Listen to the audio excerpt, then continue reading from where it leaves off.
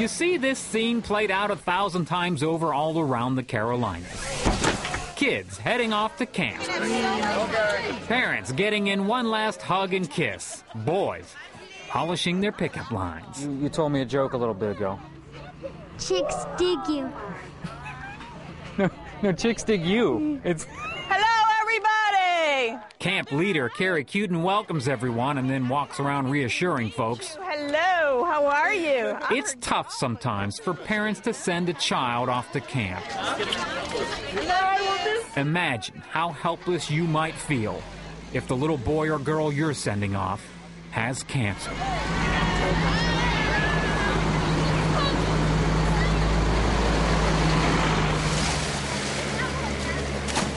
This camp on Lake Lure in the North Carolina mountains is about 2 hours from Charlotte.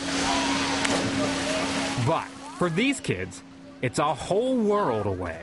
I think it's just that we're all connected so closely because somehow in our life we're all been touched by either we've had cancer or we know somebody who's had cancer. 18-year-old Mary Cole was diagnosed with cancer and lost her hair to chemo at age 15. That couldn't have been easy. No. She says Camp Care is the only place where these kids feel like they fit in. And you're not looked at funny here because, you know, sometimes in public you will be looked at different because you might not have hair or you might look sick. And here you're just all one. Is my grandma watching on Your grandmother TV? will be watching. If you've never tried to interview 6- and 7-year-olds, this is how it goes. No, just get him. You had a wedgie yet? Good Never. for you. My brother gave me a wedgie once. I'm not gonna say yes even if y'all Chicks will dig ya. You don't want to do this? I'm trying to hide from the camp food rules. Abraham, who didn't want to talk to me, is here for his first Camp Care. Pearson, in the light blue shirt, who likes camp food and gets wedgies, he's here for the second time. And your second camp? My third camp. Your third? And since we're on TV, I figured they might like to give something kids call up shout. Do you want to give a shout out to your homeboys? But they hemmed and hawed and looked at one another, waved to their moms, and then finally, 7-year-old Trent Keatley spoke up. Can I say hello to Bon Jovi?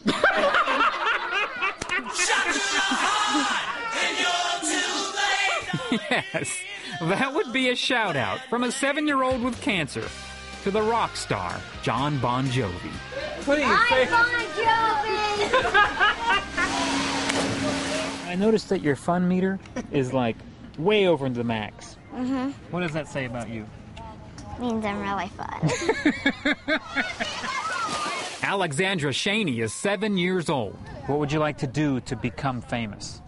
Sing. Sing? The dreams of a normal child, trapped in a body fighting for its life. Tell me what kind of cancer you have.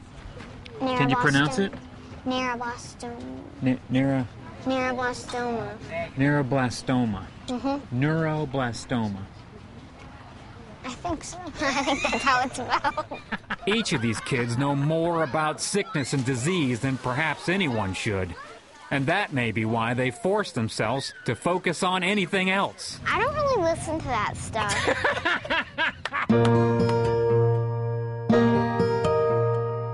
Camp Care is it, the one perfect place, the mountaintop of mental and emotional escape from their very real and very stressed out young lives. Ready?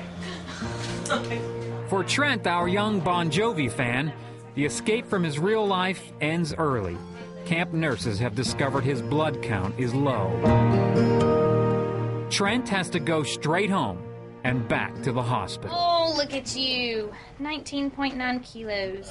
They're going to take my weight and height. Then they're going to take me in this room. They're going to take my blood pressure and my temperature. Then they're going to put a needle in my port. 3, you're all done. Then they're going to do chemo. This is the everyday reality of a kid with cancer. One day you're dropping your son off and he's laughing and he's going to school like all the other kids, and the next day your son's now having an 8-hour brain surgery. Trent's mom, Paulette, will never forget the first day cancer threw their lives off the track. We both just instantly pretty much collapsed mentally. I mean, you're basically poisoning your child. to try to save his life. Right. Trent's dad, Bill Keatley, says the cancer and the chemo has changed his outgoing, wisecracking son in ways they never saw coming. I mean, he's beautiful to me no matter what. I just miss his personality. This is what happens when the weight of the world falls on a family. The hardest part of all of this was the day that we found out, and he came in and saw my husband and I crying and said, "Am I going to die?"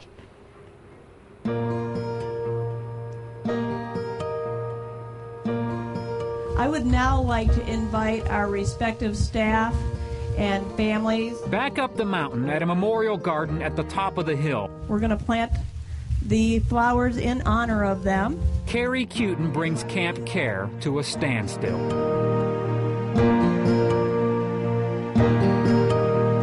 It's time for everyone here to take a look inside and then to let out the emotions that keep bottled up back home.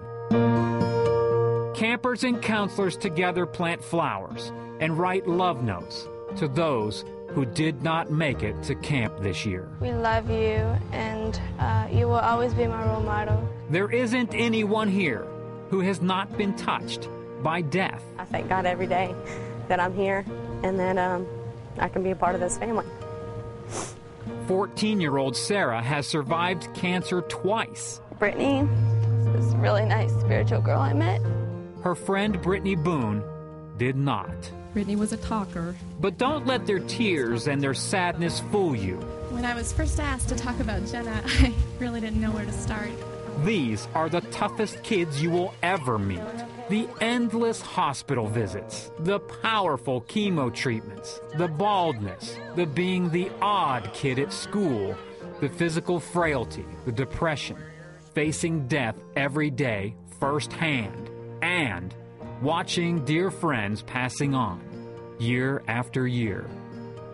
No, these kids are tough as nails. Mwah, you were so great this year. It's been an extraordinary week for this group.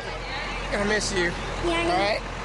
The highs were a blast, and the lows, well, they're just part of life with cancer. I miss Alexandra. That's why these are not the goodbye hugs of a regular summer camp. No, Camp Care hugs come with a deeper sense of this life and the next. This is our toughest day.